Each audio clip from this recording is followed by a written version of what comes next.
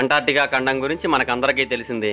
మొత్తం మంచుతో నిండి ఉండే ఈ ఖండంలో దాదాపుగా యావరేజ్ టెంపరేచర్ అనేది -58.3 డిగ్రీల ఫారెన్హీట్ ఉంటుంది. దీని యొక్క అత్యంత లోయెస్ట్ టెంపరేచర్ -129.5 ఫారెన్హీట్, అంటే 89.3 డిగ్రీల సెంటీగ్రేడ్.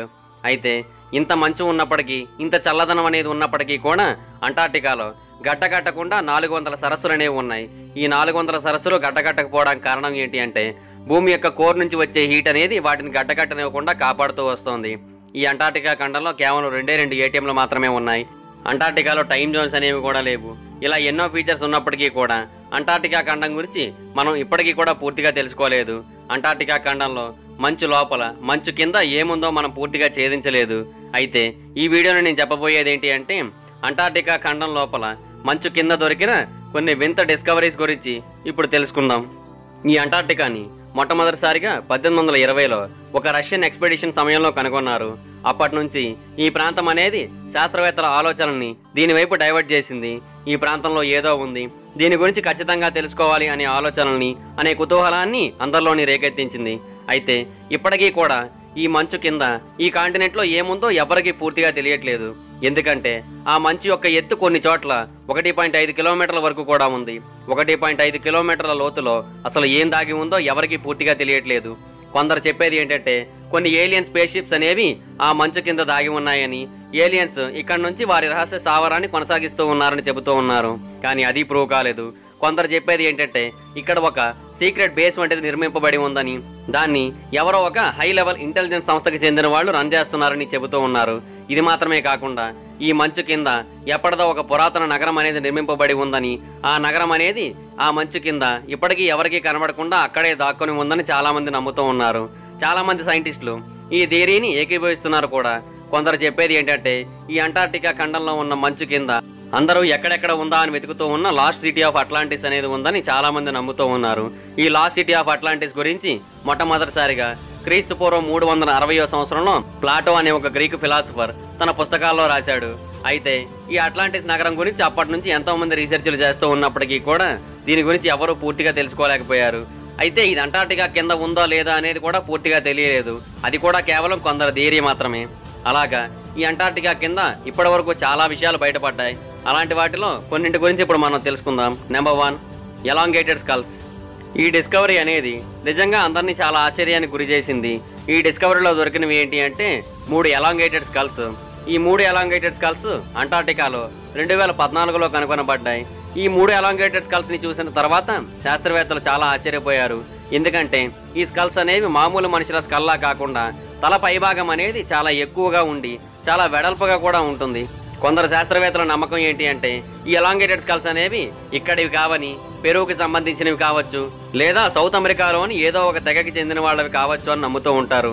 ఎందుకంటే కొన్ని రీసెర్చ్లో తేలింది ఏంటంటే, సౌత్ అమెరికాకి చెందిన కొందరు తెగల వాళ్ళు వాళ్ళ తల యొక్క పైభాగాన్ని ఎక్స్టెండ్ చేయడం కోసం వాళ్ళ చిన్న వయసుల నుంచే కొన్ని ప్రత్యేకమైన మెథడ్స్ అనేవి పాటిస్తూ ఉంటారని, అలా పాటించడం వల్ల వాళ్ళ తలలు కూడా ఇలాగే ఎలాంగేటెడ్ స్కల్స్గా మారుతూ ఉంటాయని, అందువల్ల ఇక్కడ ఈ ఎలాంగేటెడ్ స్కల్స్ అనేవి దొరికాయి కాబట్టి ఆఫ్రికాకి మరియు సౌత్ అమెరికాకి మరియు అంటార్క్టికాకి మధ్య ఏదో ఒక సంబంధం ఉందని, వాటన్నిటికీ మధ్య ఉన్న సంబంధం వలనే అక్కడ ఉండాల్సిన పుర్రెలు అనేవి అంటార్క్టికాలోకి వచ్చి చేరాయని చాలామంది నమ్ముతూ ఉన్నారు. నెంబర్ 2, అన్ యాన్షియంట్ మెట్రాయిడ్. అంటార్క్టికాలో మెట్రాయిడ్స్ అనేవి చాలా ఎక్కువగా కనబడుతూ ఉంటాయి. ఈ భూమి మీద దొరికిన మొత్తం మెట్రాయిడ్స్లో 90% మెట్రాయిడ్స్ అంటార్క్టికాలోనే కనబడ్డాయి.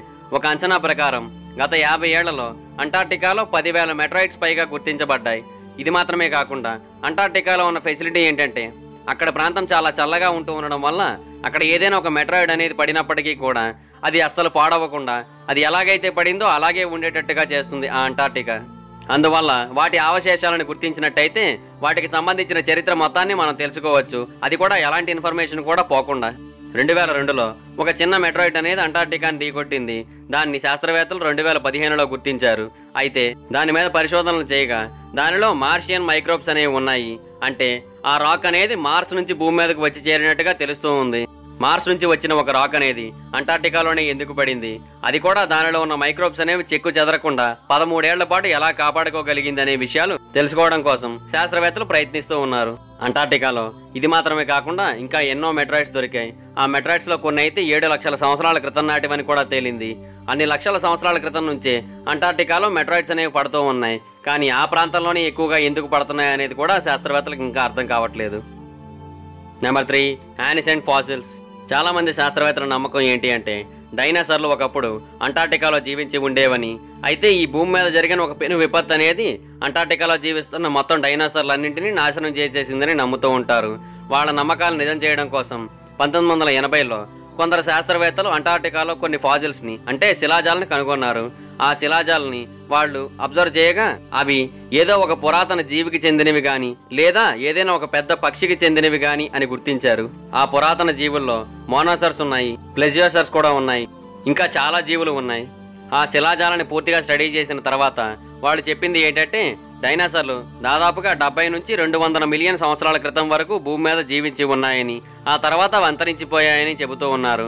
ఆ జీవించి ఉన్నప్పుడు కూడా అవి అంటార్టికాలోనే జీవించాయని చాలా మంది చెబుతూ ఉన్నారు. ఇది మాత్రమే కాకుండా 200 మిలియన్ సంవత్సరాల క్రితం అంటార్టికా అనేది ఇప్పుడు ఉన్న ప్రాంతంలో కాకుండా పసిఫిక్ ఓషన్ కి సౌత్ వెస్ట్ భాగంలో ఉండేదని, కాకపోతే ఇప్పుడు ఆ భాగంలో కాకుండా వేరొక వైపు ఉందని చెబుతూ ఉన్నారు. అది బహుశా టెక్టానిక్ ప్లేట్స్ యొక్క చేంజ్ వల్ల కావచ్చని మరికొందరు వాదిస్తూ ఉన్నారు, కానీ అది కూడా ఇంకా ప్రూవ్ కాలేదు. Number 4, blood water fall. ఈ టేలర్ గ్లేసియర్ని మొట్టమొదటిసారి చూసిన వాళ్ళు దీని గురించి తెలియకపోయినట్టయితే నిజంగా ఆ గ్లేసియర్ నుంచి రక్తం అనేది బయటకు వస్తుంది అని నమ్ముతూ ఉంటారు.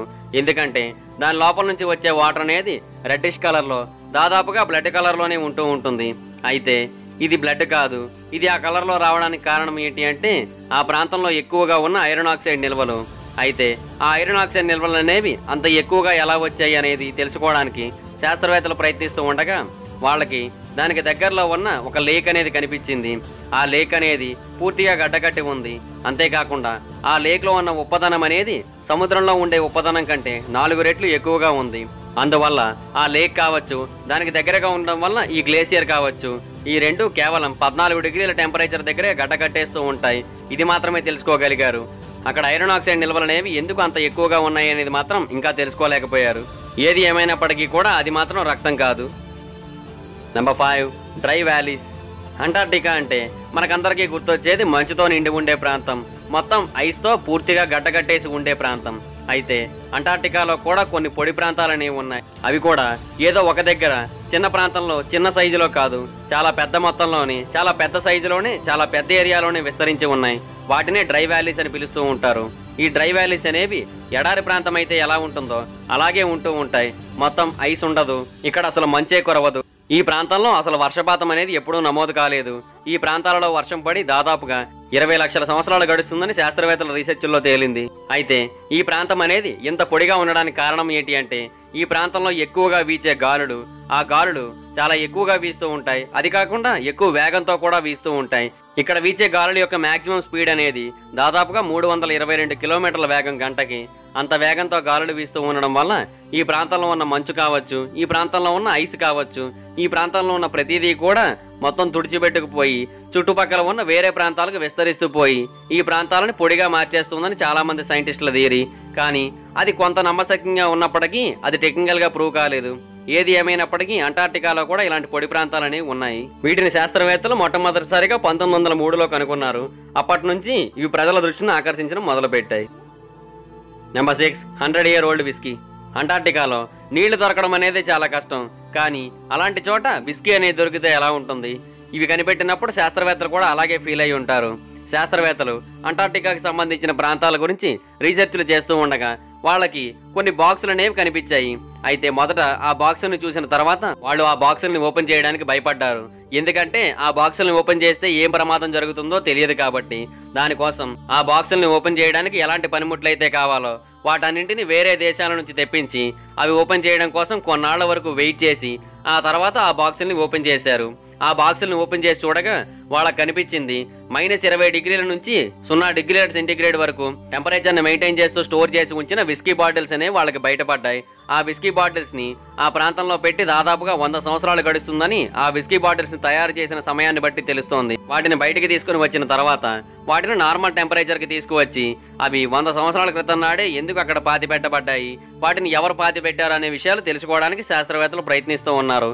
అయినప్పటికీ కూడా వాటి గురించి ఎలాంటి వివరాలు ఇంకా పూర్తిగా బయటికి తెలియలేదు. సో చూశారు కదా, ఇవి అంటార్టికాలో మంచు కింద బయటపడ్డ 6 మిస్టీరియస్ డిస్కవరీస్. ఈ 6 మీకు ఏది బాగా నచ్చిందో కింద కామెంట్ చేయండి. ఈ వీడియో కనుక మీకు నచ్చితే లైక్ చేయండి, ఈ వీడియోని షేర్ చేయండి, మా ఛానల్ని సబ్స్క్రైబ్ చేసుకోండి, పక్కనే ఉన్న బెల్ ఐకాన్ క్లిక్ చేయండి. Thank you guys. ఫేస్బుక్లో మా పేజ్ని లైక్ చేయడం మాత్రం మర్చిపోకండి. Bye bye.